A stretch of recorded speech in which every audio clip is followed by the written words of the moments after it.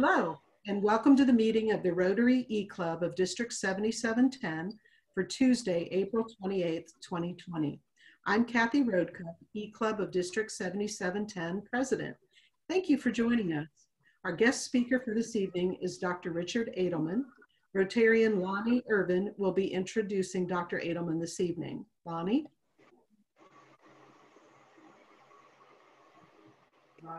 Thank you. Dr. Adelman is well known and respected in the medical and Raleigh community. He's practiced medicine for over 30 years after he received his MD degree from Northwestern University in Chicago. He completed 3 years of residency, family medicine at St. Joseph Hospital in Denver. Dr. Adelman is board certified in family practice and geriatric medicine.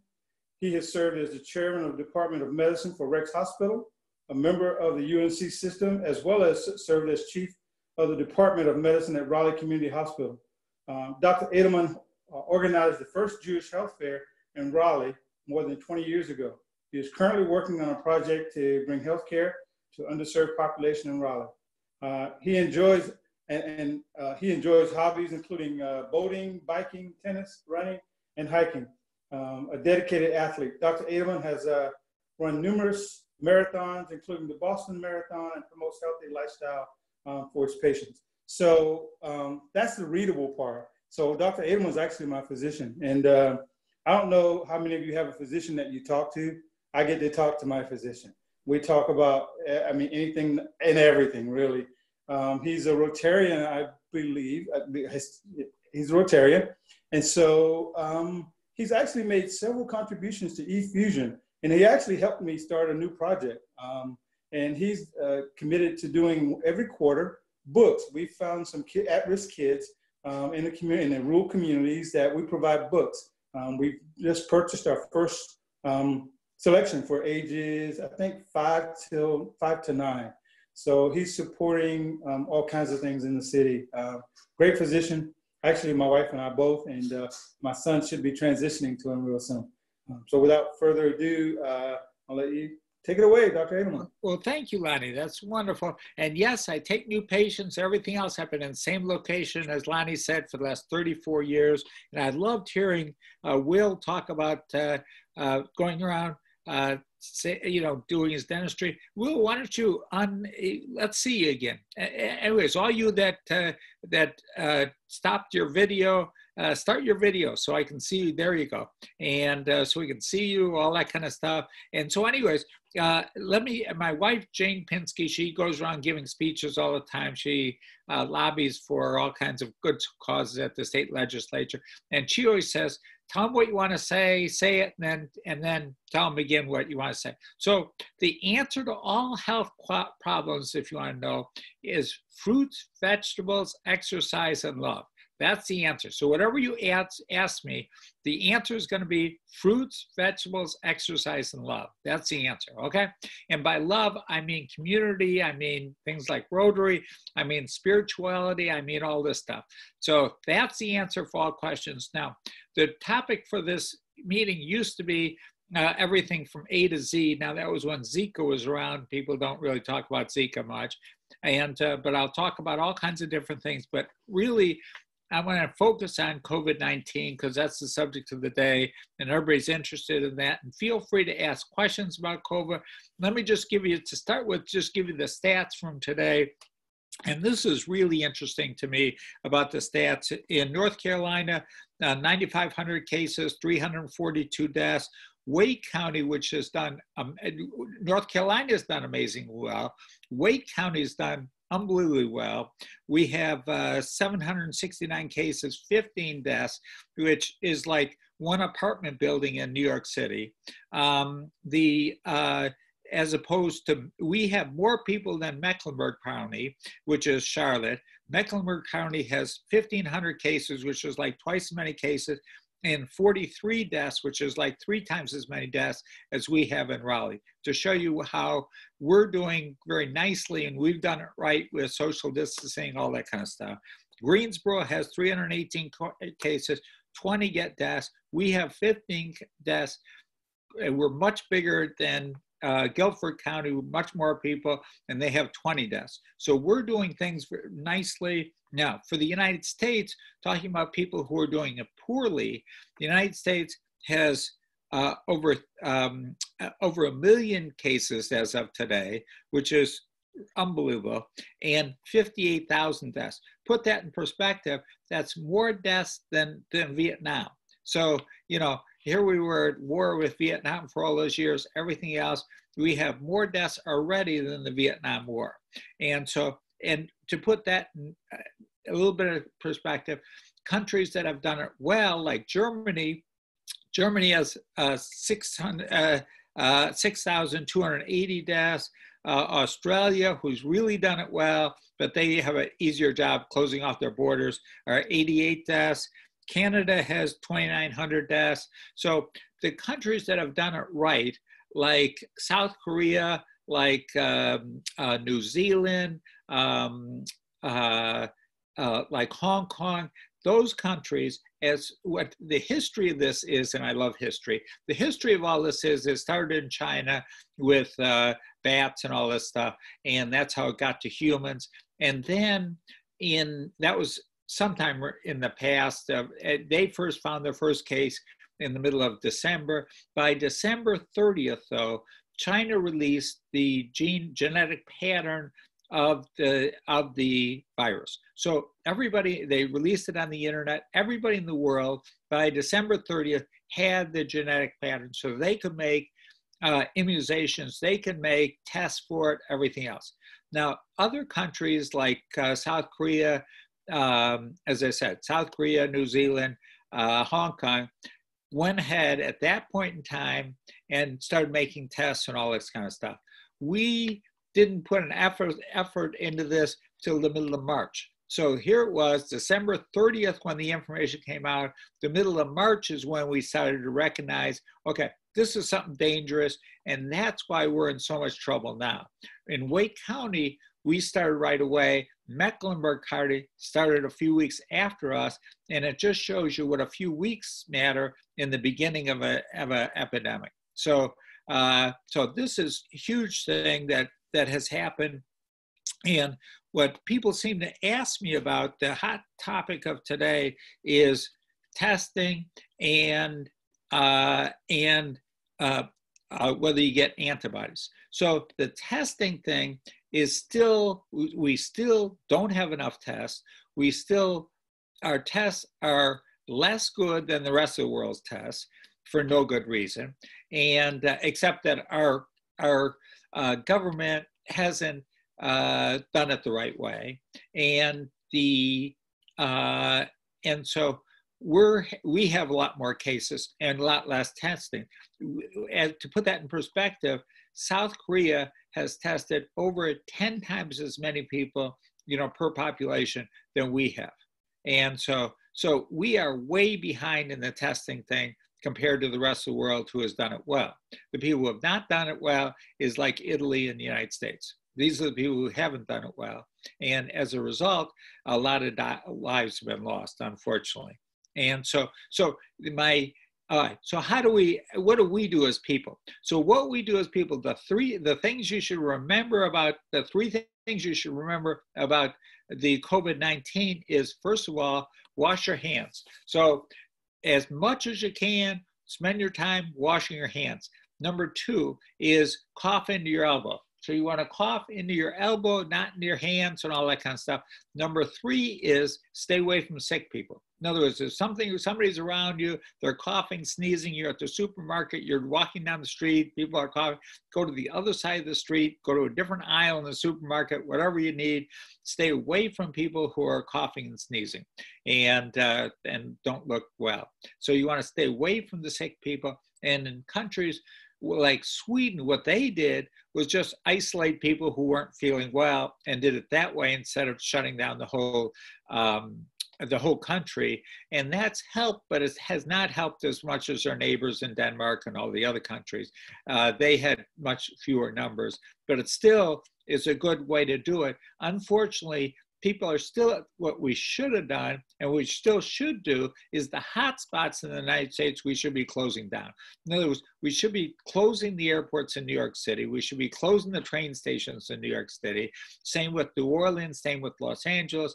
The places where it's hot spots, that there's a lot of cases, to let them fly all over the country, to let them get out, to let them do whatever they want to do, is just totally nutsy for the rest of the United States. And that's why it's spreading so much, and that's why we're in such bad shape. Other countries had leadership from the top, and they shut down the countries that did it right had leadership from the top, and they shut down their whole country. And at least for a while, and they shut down a lot lower, a lot less time than we are going to be shut down, just because they can stop it from the beginning and not wait till it's not wait until it's really affected a good part of the population. So that makes a huge difference in all this stuff. And the other thing is wear masks.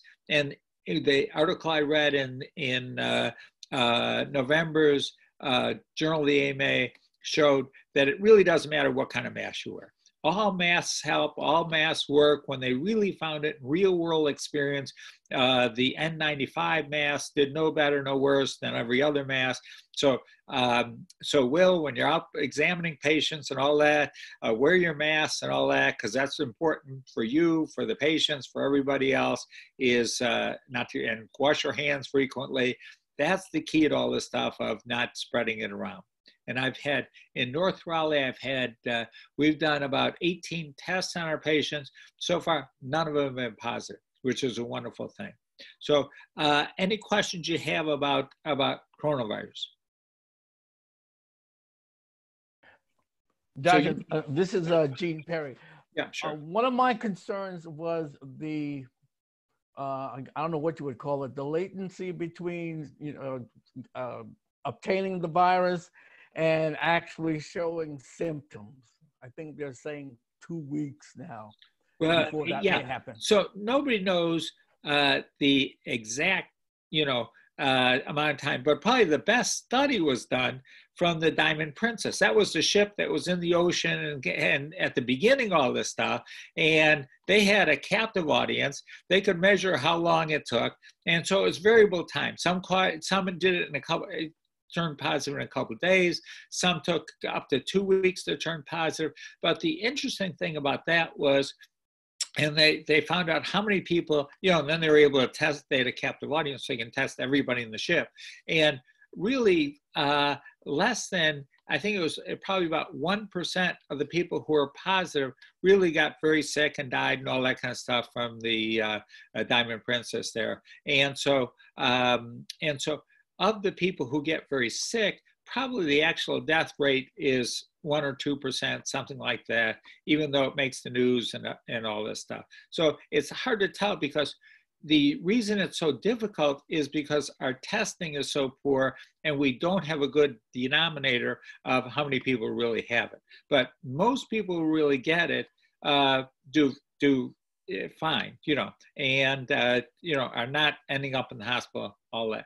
So even if you think you might have it, it's not the time to go to the hospital, go to the emergency room, all this kind of stuff, because the emergency rooms don't want you in the emergency room, because they don't want you giving it to somebody else in the emergency room who has a laceration or something like that that's in for a different reason. So stay home. And now the question is, when do you want to go to the emergency room? And probably the time to go to the emergency room is if you're short of breath. And what I mean by short of breath, if you can't walk and talk at the same time, in other words, walk at normal speed and talk to somebody else while you're walking at normal speed, that's the time to go to the hospital. So walking and talking is an easy measure to find out, okay, am I really short of breath, or am I not? And I always love low tech examples. So walking and talking is when to do it. If you have a high fever or if you have chest pain. If you're having chest pain, there's a higher incidence of heart attacks and pulmonary emboli and blood clots and everything else in the COVID-19 people. If you're having chest pain, all that kind of stuff, that's the time you need to go to the hospital. But say you're just having cold-like symptoms, and the problem is with COVID also is the symptoms are the same symptoms as every other virus that you and I get. In other words, it's cough, fever, sore throat, achy muscles, headaches, fatigue, muscle aches, all this kind of stuff. So those are just the general things. There's nothing that really separates this from other viruses at all. Any other questions about the COVID stuff? Hi, this is Rhonda. I joined late, but just wanted to comment. Yeah, it was interesting how they had just 2 or 3 symptoms, and now we've gotten up to, I think, 6 or more symptoms. So like you said, it looks like the flu, but it's interesting to hear about the antibiotics. So even though this isn't something that's been around, can you talk to the antibiotics? Because now I'm hearing that's the test we want so that we know who had it and fought it, and now they can definitely get back out and work and so on. Right. And so 2 problems with the antibodies. One, and all day I get this same question. I don't think there's any patient that comes to my office who doesn't ask me about antibodies. So the answer to this is, first of all, our tests are not readily available. They're not very good, and nobody knows what it means. So that's the things that are against it, is the tests aren't there, aren't available, aren't good, and nobody knows what it means. So in other words, if you're thinking you should have this, and almost everybody is interested in getting this done because they want to make sure they, either they recovered from it or don't have it. And so wait a month or 2. I think in a month or 2, our tests are going to get much better. Our ability to know what this means is going to get a lot better. So just wait. And I said, I don't have much faith in the tests that are out right now, and they're not very specific, and they're not, I don't think they're great tests. So wait a couple months. There will be great tests out there, and it'll be much better. So as far as that, and nobody knows whether you can get it more than once. So nobody knows whether having antibodies really protects you in the long run or not, or what it all means. So that's the bad part of antibodies. But in a month or 2, I think it'll be much better. Any other questions you have about it? Dr. Sure, Richard. Could I ask a question? Quick question. Sure. Getting back to testing, I mean, testing, of course, you mentioned the numbers, I think, of tests, and that's a hot button issue that we're not testing enough. Right. And then there's the quality, whether or not it's catching the antibodies, not antibodies, blah, blah, blah. Right. But getting to another aspect that I don't think gets quite as much press, but does scare a lot of people, is the type of tests that they're getting. I think it must have been Brad Pitt on SNL the other day who was talking about this, and he said something to the, I didn't really listen but too well, but he said something like, yeah, the test, you stick what's the big deal? You stick a cotton swab up a person's nose and then tickle his brain. It's the tickle his brain thing that scares a lot of people about testing. Right. Now, I know that there have been some improvements made in the various types of testing. Do you have any information about where we stand right now? If someone goes in for a test, is he likely to get the tickle his brain test, which is a little bit uncomfortable? No, more than a little bit uncomfortable. Or is he or she likely to get something that's a little bit more comfortable? Let's say I've heard that these tests now, you can just really touch the tip of this area of the nose and not go into the nose.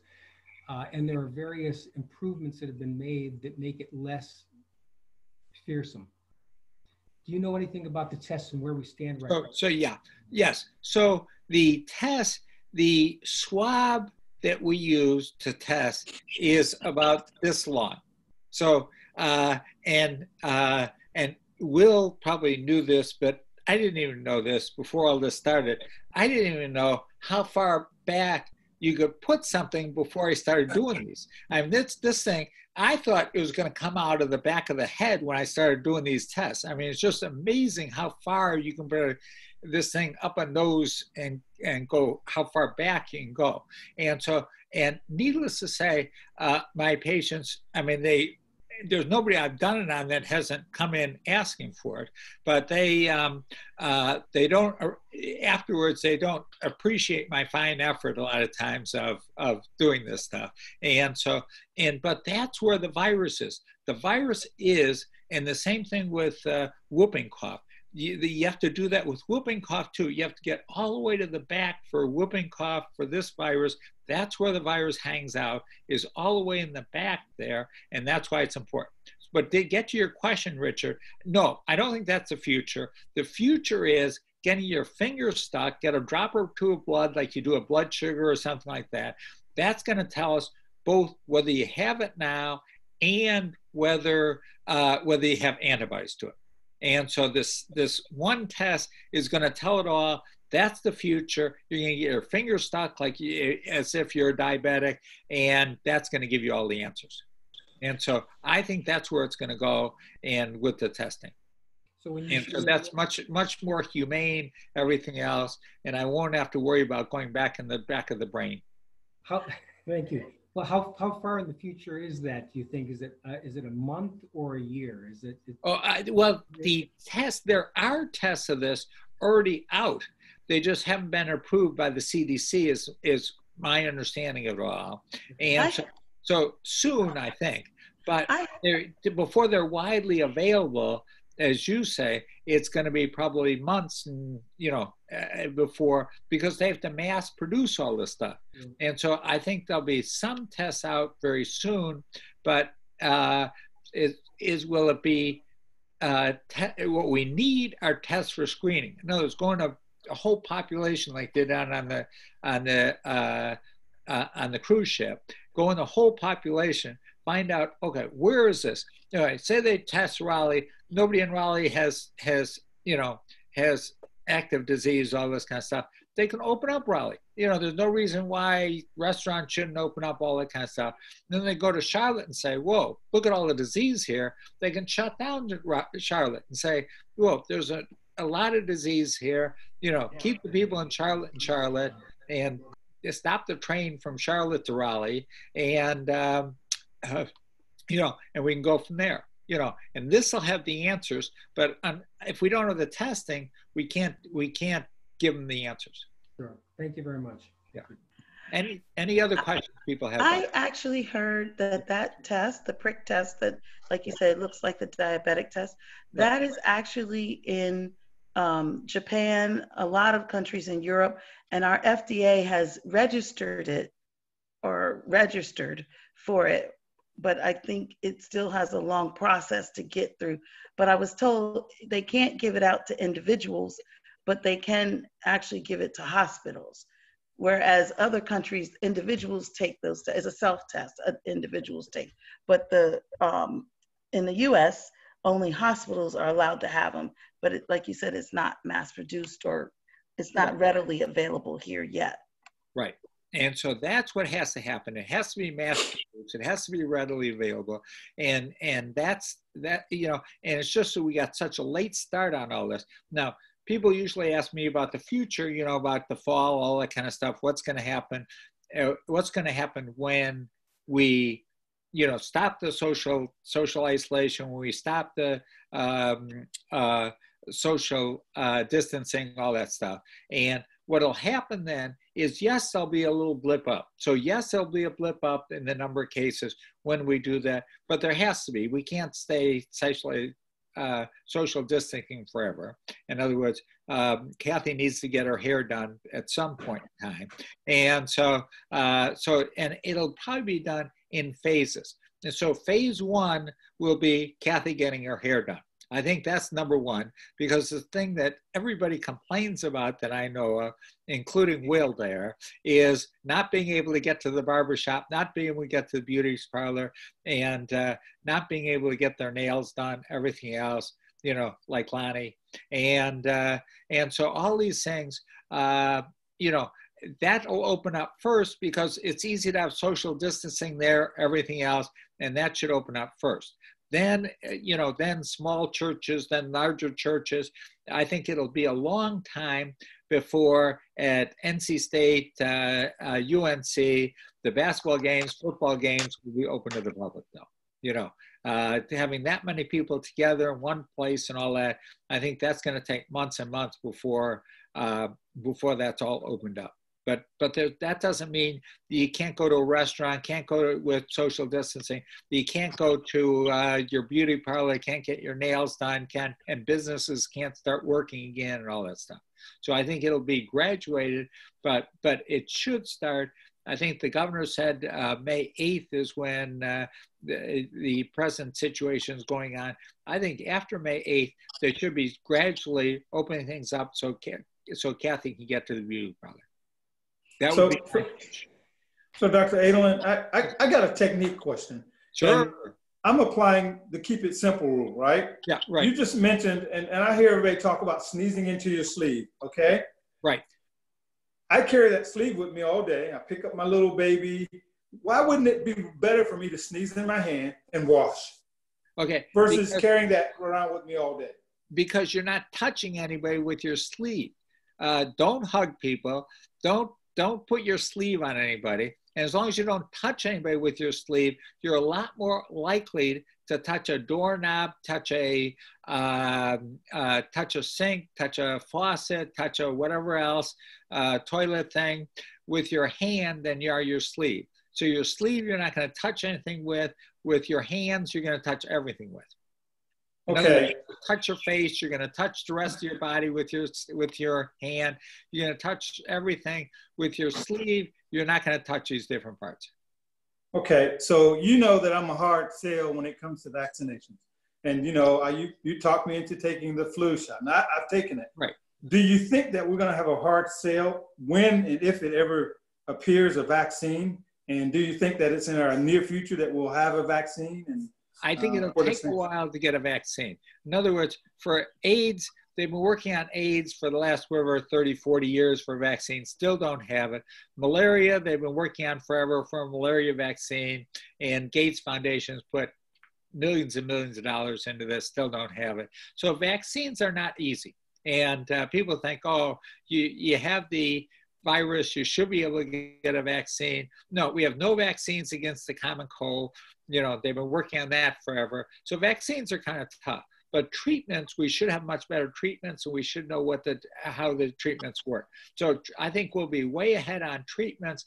The vaccine's a different story. Now, as Lonnie brought up, one of my passions in life, and the reason why I started the health fair at our temple that we had for 25 years, was to distribute and give everybody who wanted them flu shots, and poor people we gave them for free, following in what Will was saying about helping the world. One year we had 800 people at Beth Orr Temple that we gave flu shots to and everything else one year. To put the flu thing in perspective, last year we had 45,000 deaths. The year before that, we had 80,000 deaths in the United States from the flu. So far in coronavirus, we've had 58,000 deaths from coronavirus here. But 2 years ago, we had 80,000 deaths of the flu, and there's flu shots on every corner. You can't pass a Walgreens, CVS, whatever else, without saying it, without them trying to get you in to get a flu shot. So my message to all you is, come the fall, make sure to get a flu shot. It's crazy that we have 80,000 people in America dying of flu when there's a shot that can help prevent it. And so, yes, you should get a flu shot. Yes, when you're sick, stay home, don't go to work with the flu. And the difference between the flu and other viruses, just so you know, is the flu, when a patient comes in with the flu, they tell me, I was well at 4 o'clock this afternoon. At 4:10 in the afternoon, I was having shaking chills. I could hardly walk to the bathroom, and I felt terrible. That's the difference. Whereas patients coming with a cold, they say, oh, last 2 or 3 days, I wasn't feeling so well. And then I got this cough, and then I felt, kind of tired and all that kind of stuff. So the flu starts boom, whereas these other things are more gradual onset. So yes, get a flu shot. And while we're talking about immunizations, for those over 65, they should have pneumonia shots too. The pneumonia shot's good. And then what people also ask me about is the shingle shot.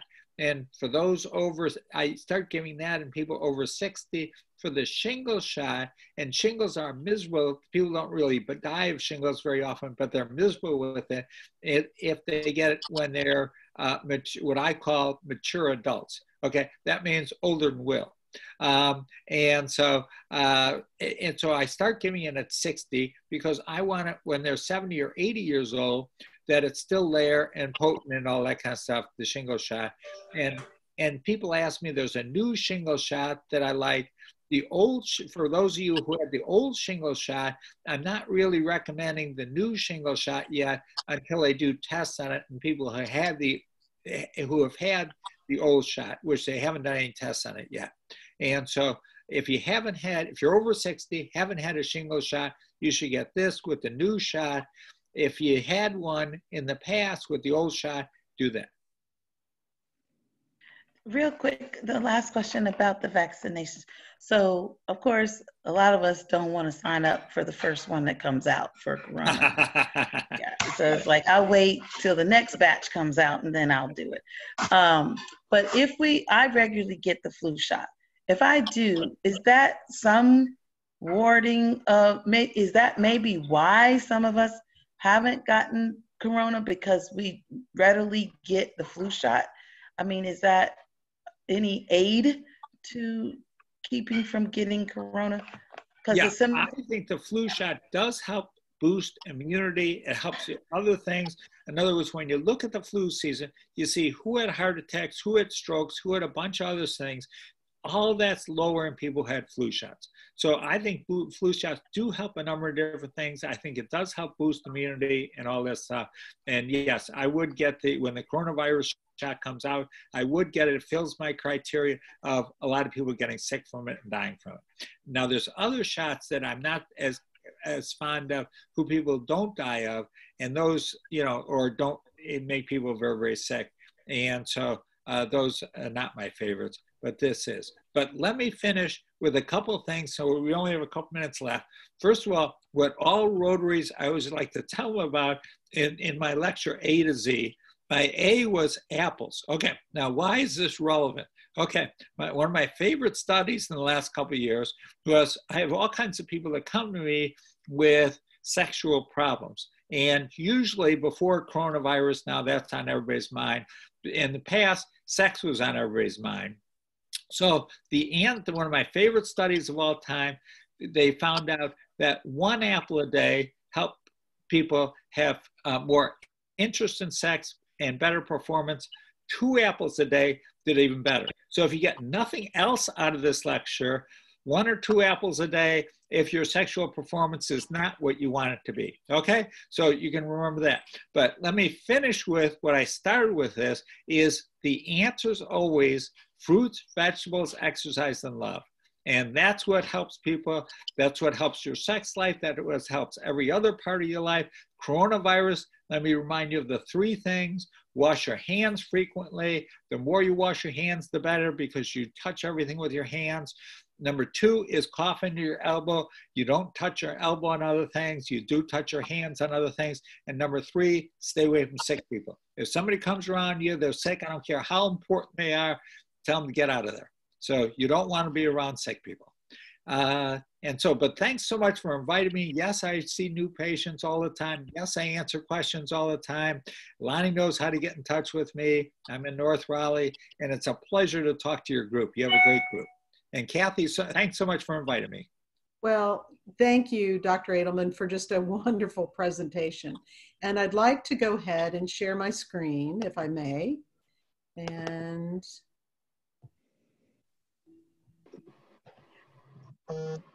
I'd like to say, Dr. Adelman, thank you so much for being with us this evening.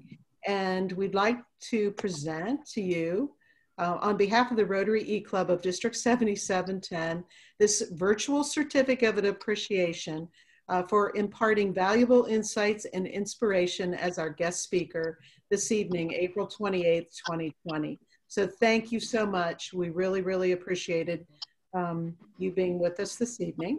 And I would love to have our newest member of the club, Will Seymour, read the four-way test this evening.